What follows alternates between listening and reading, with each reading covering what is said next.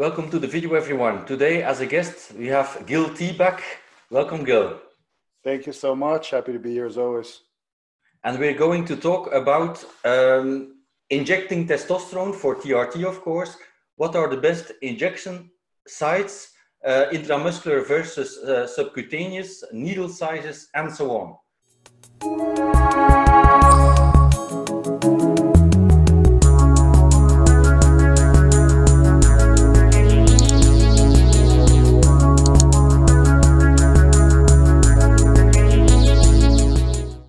So, Gil, go ahead with the presentation.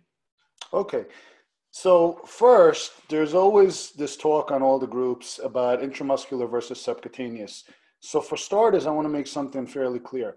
We're going to go over in fairly great detail the differences between the pluses and minuses of each injection site, and I'll explain why some medications belong in one versus the other. But I also want to be clear about the real world effects of adherence and scar tissue. So some guys inject on a daily basis, and there's a lot of different reasons to do this. Personally, I don't find most of the reasons that are often stated to have as much merit as people would like. I do see a benefit when someone is a hyperexcreter or has low SHBG. To say it's more stable, we're going to get into the pharmacodynamics over the slide, so I'll explain a little more on that. I don't think really that makes a big of a dent when you're looking at a longer ester. So I think 2 to 3 times a week is more than sufficient for most guys with a cypionite type ester.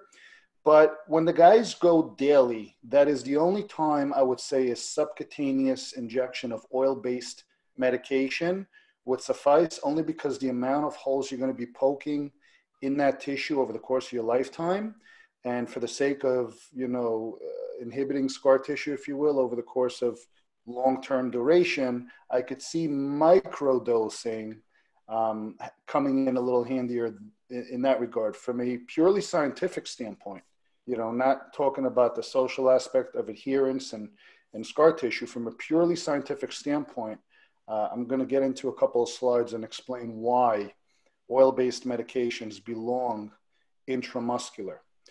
So I know this is your area of expertise, being a dermatologist. Obviously, your layers of the skin are something that's going to be very familiar, and I welcome your input on that. So I'm going to go ahead and start the slides here. So I'll do a quick screen share.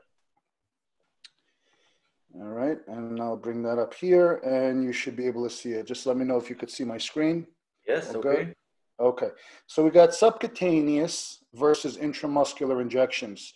Subcutaneous is somewhat of a social term that was accepted to define a layer of the skin called the hypodermis, which is an adipose tissue, fatty layer that sits right below the actual dermis, also known as true skin.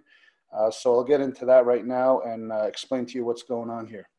Got a little pointer there. Okay, so here's the layers of the human skin. So this is not exactly drawn to scale. The epidermis, which is the top outer layer, consists of essentially 5 different layers. The top layers are mostly dead skin and sebum, which is more of a protective layer. This is called squamous epithelial tissue. It's a flat layer of cells that's held together, and it creates an elastic bond that allows you for a layer of protection. If you go down a little bit into the lower layer, which over here they have pretty broad, but in real life, this entire thing is about 1/10 of 1 millimeter for all 5 layers combined. That's what's called the basal cell layer of the epidermis. And this is the only layer that actually contains cells that can multiply or go through the process of mitosis, which eventually get pushed up to the top. If you go right under the epidermis, we have a layer called the dermis, which is generally split into 2. And the dermis is what's known as true skin. This is the area of your skin that is actually considered the only true skin layer, which is consisting mainly of your hair follicles, your exocrine glands, like your sebaceous glands, your sweat glands. It does contain blood vessels. Just to be clear, the epidermis, okay, which is epithelial tissue, is avascular, which means it does not have any blood vessels whatsoever or nerves. The dermis is actually not epithelial tissue. It is the first layer of connective tissue, and it does contain blood vessels and nerves.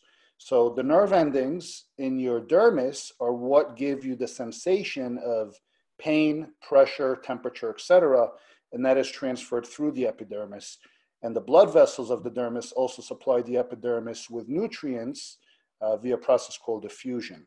So those are your first two major top layers, obviously split into 5 and 2, which give you a total of 7. And then you have your subcutaneous tissue, which I discussed earlier, also known as the hypodermis. Now, this layer here is essentially made up of fatty acids. This is an adipose tissue layer. It does contain slightly bigger blood vessels than the dermis.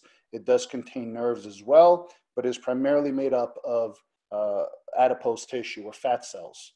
And this is the thickest, this is why I said it's not drawn to scale. This would be the thickest layer of the skin.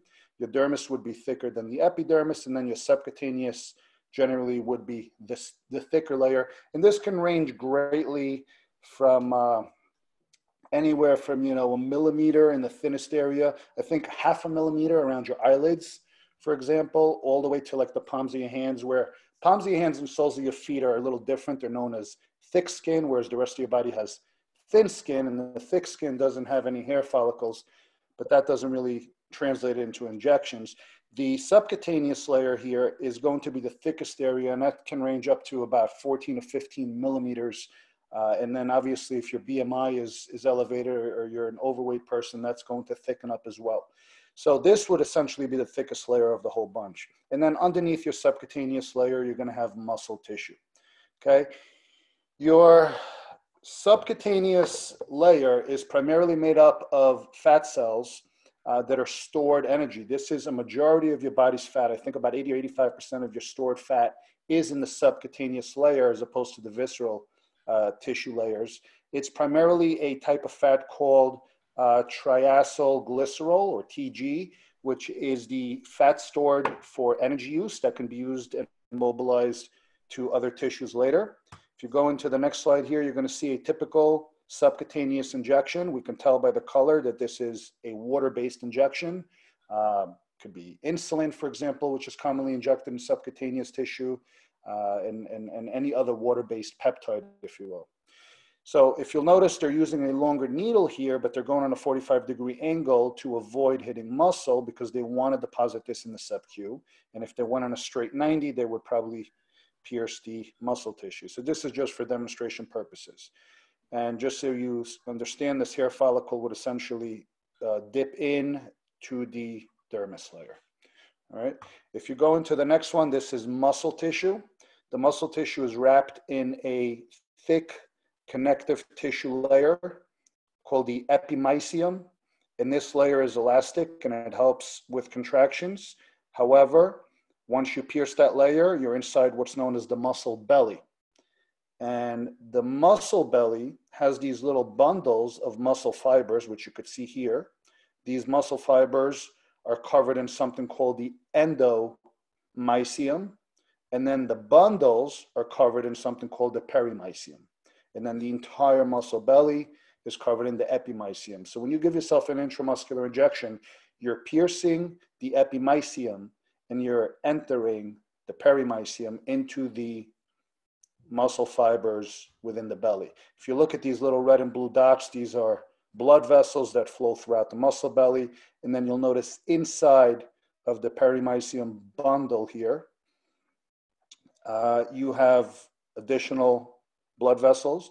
And then you'll notice them around here, around the endomysium. And then you'll even notice some blood vessels inside of the fibers. So there's a lot of blood flow in the muscle, okay? There's no fat layers here. It is essentially made up of proteins and amino acid chains.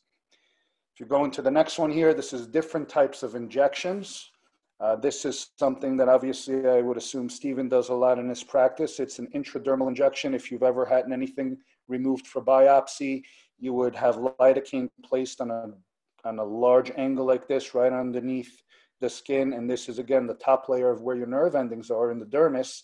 And this would serve to numb the area so that you can remove things either from the epidermis or things that root down into the dermis without any pain. So intradermal injections are usually numbing agents for the most part.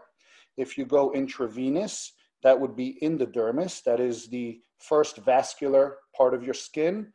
And intravenous is going to be the fastest absorption of medication. We'll get into that in pharmacokinetics on the next slide. And then subcutaneous, as we saw on the first slide, is going to be in the adipose tissue or the hypodermis. And then you'll notice the same needle, essentially they're using them here, the same needle. You'll notice the only thing that's changing is the angle. Intramuscular, it's going straight in through the epimysium of the muscle into the fiber. So we're going to compare blood flow, because blood flow is going to be the first step in absorbing into your plasma so that the medication can begin this distribution process. So comparing blood flow between adipose tissue, right? So it's also known as ATBF, which is adipose tissue blood flow. Comparing that to intramuscular blood flow is important to understand how the medication actually enters systemic distribution so that we know which one we should be using for which type of medication. So if you'll notice, adipose tissue blood flow is variable and it's determined by metabolic factors. So what does this mean? Remember, it is stored energy in fat cells underneath your dermis. Therefore, when you eat a meal, okay, fatty acids will be mobilized. They will be generally mobilized for storage into the hypodermis or subcutaneous layer through your blood vessels because of the nutrients you just consumed. This is called lipogenesis. When you're fasted and you are dipping into your fat stores, this is called lipolysis, or the breakdown of fat. So that's when fatty acids would be transferred back into the bloodstream. So your blood flow or blood absorption from your adipose tissue or subcutaneous layer is variable, and it's determined by metabolic factors, okay? Your intramuscular blood flow is variable, and it is determined by muscular contraction. The more your muscles contract, the more energy and oxygen they need, the more glucose they need, and the more blood flow they receive. This is why when we train resistance, we get what's known as a pump or a muscle pump. This is nothing more than a rush of blood into the muscle tissue. And if you stop and think for a moment, what do you think happens more consistently throughout the day? Movement of muscles, and don't just think working out. Think every single movement is a muscular contraction, because muscle contractions are simply ways for your body to move your bone structure. So every time you're moving your mouth or your hands or your legs or your feet or your neck or anything, you are contracting muscle. So this happens far greater in frequency than metabolic factors of nutrition, right? So this is a more consistent blood flow stream, if you will, okay? Your adipose tissue contains sensory nerves and blood vessels. That's what I discussed earlier. These are nerves that are responsible for sensation. They give you a sense of pain, of pressure, of temperature changes, etc. And then your muscle tissue contains mostly somatic motor neurons. These are responsible for electrical pulses to cause muscle contraction. Now, I did look up a couple of studies where they have found that there are certain pain sensors or receptors in the muscle. However, they're nowhere near as delicate or sensitive as the sensory nerves in your adipose subcutaneous layer. Remember, everything you touch and feel with your hands and feet requires, and temperature, all this stuff for the sake of protecting you and allowing you to function, requires a hypersensitive nerve ending, whereas the somatic motor neuron is essentially just a voluntary action of your brain firing a signal to tell your muscles to contract. The amount of pain receptors in muscle tissue is far less than that in the hypodermis, okay? And then adipose tissue is hydrophobic. What does this mean? It means it repels water. It does not like water. Why? Because it is a lipid. And if you've ever put oil and water together, you'll notice they do not mix. They repel each other. If you look at muscle tissue, it is hydrophilic. This means it loves water. In fact, 70% of your muscle tissue is made of water. So if you were to inject a water-based substance into your subcutaneous, it would repel it, which means it would have a much easier time absorbing into the blood as opposed to intracellular. Whereas if you were to inject an oil-based, your subcutaneous layer would actually like it, okay? And it would want to hold on to that, and it would have a harder time, if you will, to kind of allow your blood to take that away. If you injected water into your muscle, the opposite would happen. You would actually hydrate the muscle tissue, whereas if you injected oil into a hydrophilic substance, it would be repelled and it would be absorbed easier into the bloodstream. So this is some contrasting views. It's not that one is better than the other. Again, it comes down to the type of carrier that we're using in our medication. If we were using oil, your intramuscular is going to have these benefits. If you were using water, your subcutaneous would have these benefits. So now you got to understand pharmacokinetics and pharmacodynamics. Pharmacokinetics refers strictly to the movement of drugs through the body, and I'll explain the 4 areas where this happens. And then pharmacodynamics is simply the body's biological response to the drug. How does it affect us? So pharmacokinetics is 4 different things. It is absorption, distribution, metabolism, and elimination or excretion. Okay, and here's a little acronym to help you remember, ADME. Okay, absorption, distribution, metabolism, and excretion. Absorption, we inject or ingest any sort of medication. Our body needs to absorb this medication in the form of getting it into the bloodstream. The bloodstream is then responsible for distributing the medication into the target tissues. The liver primarily, and this will vary by medication, but primarily the liver will metabolize or break down the compound into either its effective state or inactive state, depending on the drug. You have drugs that are called pro-drugs, and I'm sure some of you have heard of pro-hormones. They're not effective until they're metabolized, and then they become effective. And then when you use an effective drug or an effective hormone, it is effective until it is further metabolized, and then it becomes ineffective. In the form of the testosterone, we all know it is metabolized in various ways.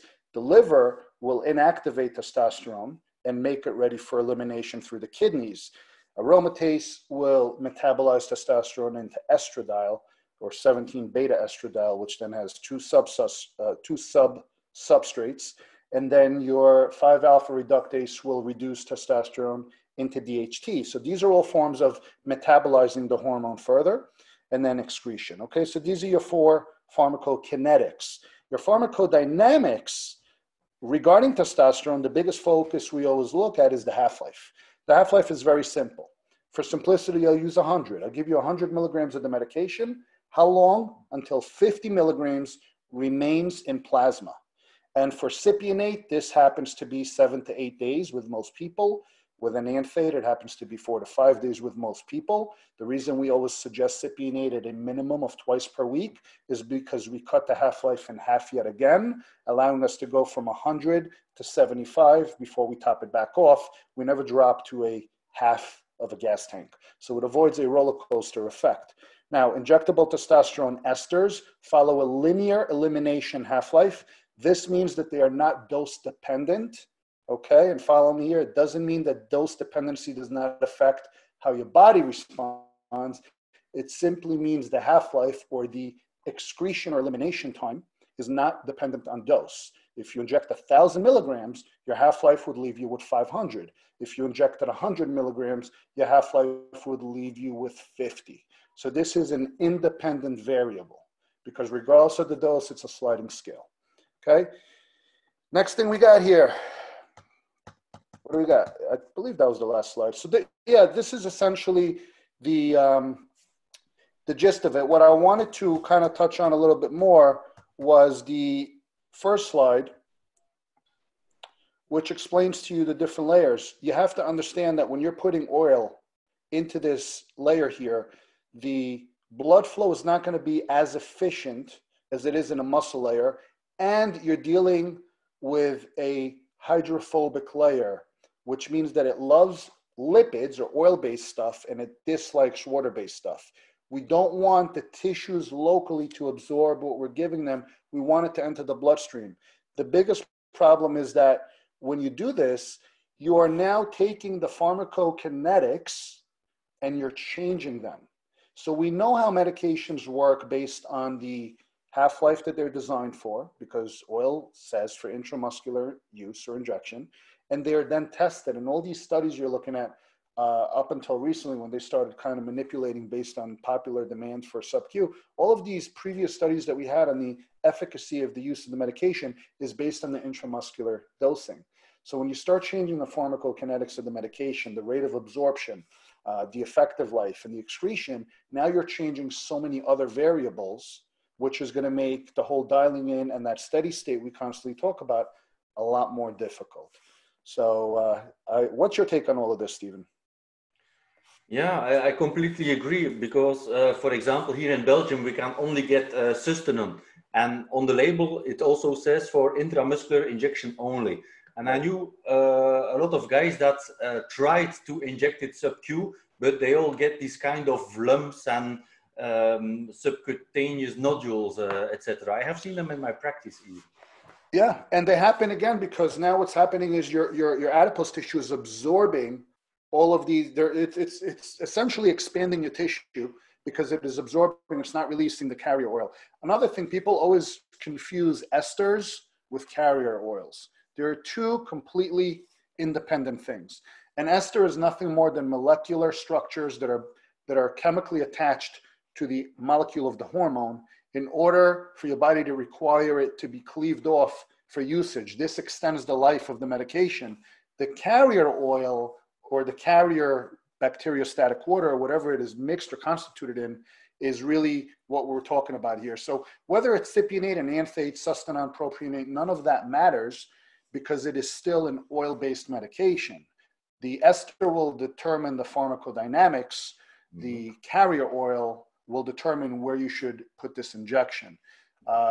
Something that the bodybuilders often use called TNE or testno ester is a water-based suspension of testosterone with a half-life of about 90 minutes.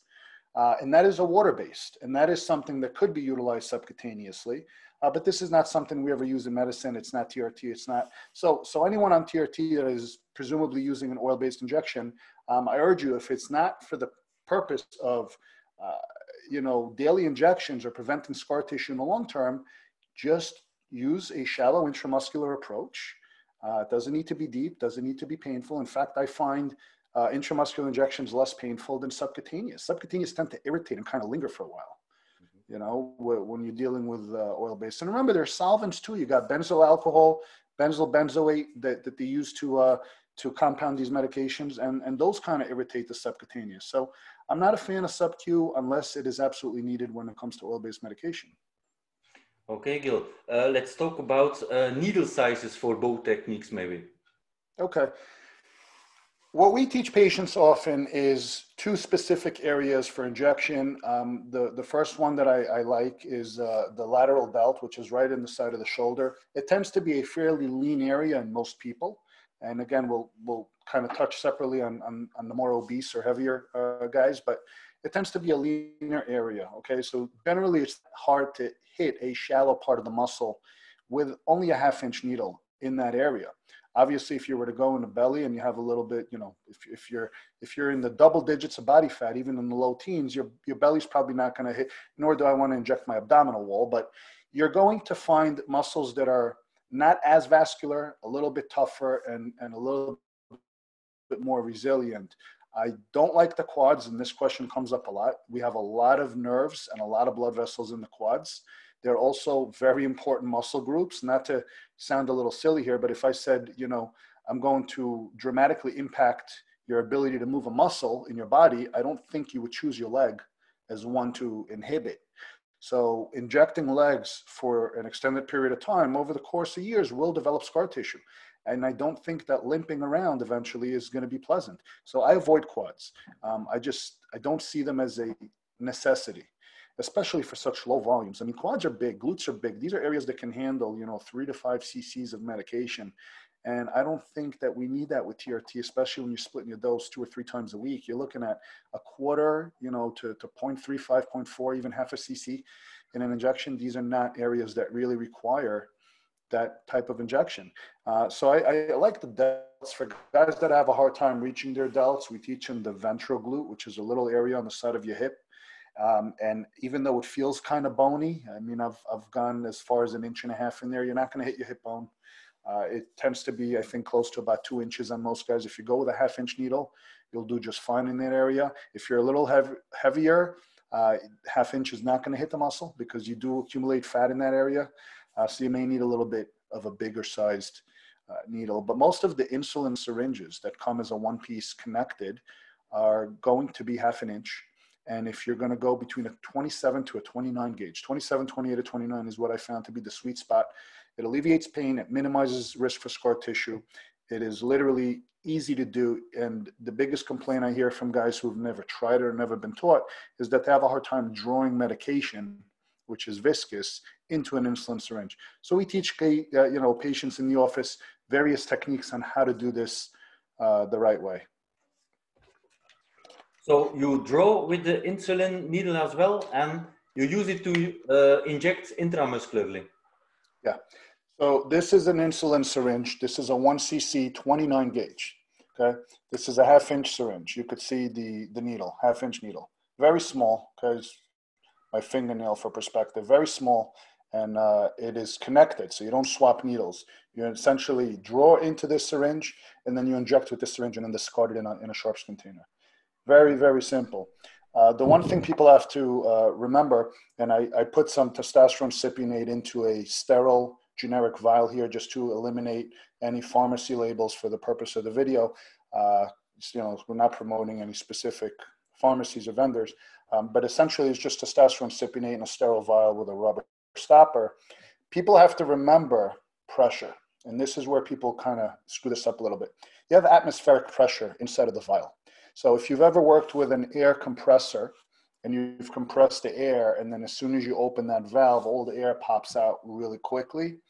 And the reason for that is we know that common sense tells us in physics that items are always going to move from high pressure to low pressure. It's called moving down a concentration gradient. Okay, we find this in osmosis. We find it with hydropressure, from water weight, and we find it in barometric or atmospheric pressure. So we have atmospheric pressure inside the vial, and we have atmospheric pressure outside around the vial. And if they do not equal, then what's going to happen is air from here is either pressing out if the pressure is higher in the vial, or if the pressure is lower, like with a vacuum, air from the outside is going to push in. Oftentimes, we find that the air pressure in the vials is a negative pressure. And guys are drawing and drawing and drawing, and they're removing mass or material from the vial, but it is airtight pressure into a high pressure environment. So the biggest thing they have to remember is to pressurize their vial before every injection. This essentially helps to push the oil out faster, okay, instead of fighting against a vacuum. So I'll show you real quick how to do it. It's super easy. As with any injection, we always want to take an alcohol pad and wipe the type of the vial for sterility. And then you want to let it air dry for about 5 seconds. Don't blow on it, obviously. I say obviously, but I've seen people do it. You want to draw air into your syringe. And regardless of how much I inject, I always like to have more pressure in my vial than I do out, because it just helps to push the medication faster. So I'm going to use a full ml of air. I'm going to go all the way to the back of the syringe. You introduce your needle on a 90-degree angle right into the vial. Push the air in. And now when I pull back on the plunger, I'm creating a vacuum in the syringe.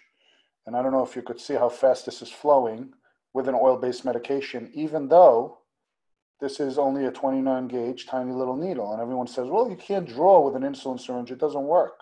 Well, here we are coming up on about 10 seconds or so, all right? And I'm already at 0.3 of an ml. So I'm gonna just knock those air bubbles, put them back in.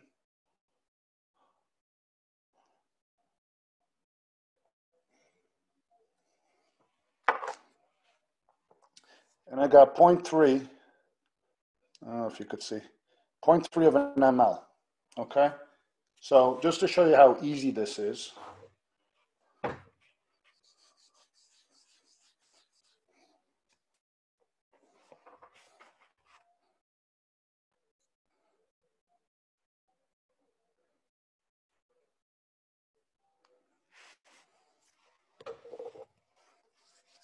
Done. That's it. Easiest thing in the world. Can't feel a thing. There's no bleeding. And done. Shallow intramuscular injection of, 1/3 of a cc. And it's literally 2-3 times a week of doing that. And it just can't get any simpler.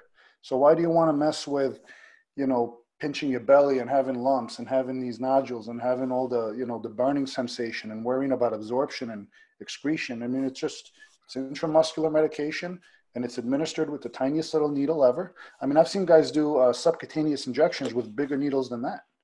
And I just don't get it. I mean, when we do water-based peptides or HCG or ipamorelin or any of those, we're using a 31 gauge subcutaneous. You can't even feel it. In fact, if you're not careful, you'll bend the needle. That's how much of a hairline it is. So I believe, when you're going intradermal, you're probably using a 28, 29. Yeah, 29. Yeah, and that was a 29 I just used. I even use more than that. It's 40% of an insulin syringe, it says. Especially designed to inject botulinum toxin. Yeah, so I just used I just used a similar syringe that they use for Botox for an intramuscular injection. I don't see the big deal, guys. I really don't. Okay. I think you've covered it all, Gil. Yeah, it's simple, is it not? Well, in Belgium, and I've heard in a lot of surrounding European countries, we only get these glass vials of 1 milliliter, 250 milligrams testosterone. Yeah. And, a lot of guys are always asking me and PMs, how do I have to do that? I've seen those. They're called ampules, and I don't like them because when you break ampules. the top, sometimes you get glass shard. I dislike ampules. However, if you get the ampules, that's okay. What you can do is you can simply draw up, they're usually 1 ml, right? Exactly. You could draw them, depending on your dose, into 2 or 3 of these little syringes right from the ampule. And just store them for a week. I'm not a big fan of having an oil-based medication like cypionate, testosterone cypionate, sitting in a pre-filled syringe too long, because the solvents may eventually start to act on the rubber stopper. But again, if it's a matter of a couple of days, 3.5 days apart, it's not a big deal. You can always put them into a larger syringe, give it a little bit of an air gap, and leave them in a little shot glass standing up so it doesn't seep. Leave an air gap so it doesn't touch the rubber stopper. And then just backfill your syringes when you need to. Or you could just literally just refill your syringes for, a few days out at a time, and you're good. So you don't have to inject the whole thing at once. It's not that big a deal. You could also buy sterile vials, right? A 10 ml vial, open up 10 ampules, use a mixing syringe, which is sterile, and then transfer all of your ampules into this one vial. And now you got like a 4-month supply of your medication in a sterile vial, as opposed to breaking ampules every couple of days. Okay, great tips. If people would want to reach you, Gil, how can they do that? As always, my website is www.nextleveldietetics.com. Coaching and consultations are available worldwide for all things hormones, nutrition, and training. So any questions, I'm happy to look over labs, answer questions, do 30 to 60-minute consultations or 8-week programs as needed. Okay, and Gil is very active in our Facebook group with the same name as the channel, TRT and Hormone Optimization. So thank you, Gil, for all you do for clarifying this for us. Thanks so much. My pleasure. Stay safe.